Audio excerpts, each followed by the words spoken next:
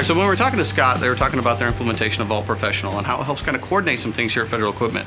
Now, I'm here with Alex. Alex, a project manager. Hi. How's it going, man? Good. Alex, you're a project engineer here at Federal Equipment. What does that mean for the organization? What do you do for them? Well, I deal a lot with our manufacturing department as well as our engineering department. I act as kind of a liaison between the two. When engineering releases something, I release the prints to our shop to be made. As well as dealing with problems that arise on the manufacturing floor, I take it back to engineering and try and resolve issues that way.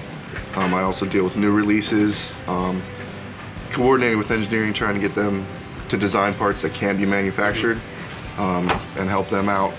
Well, tell me about what the release party was like before you guys had Vault implemented. It was a good time, right?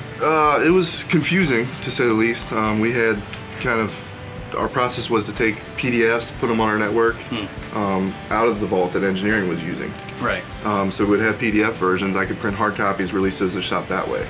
The issue with that was not being able to tell if it was the latest version, if somebody in engineering was changing something on the part.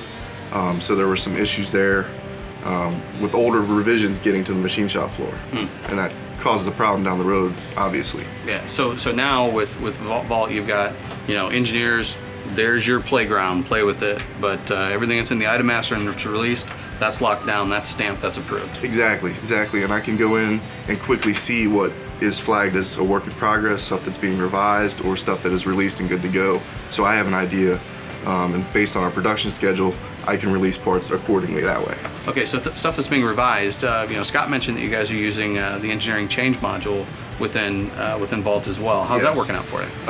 That's excellent.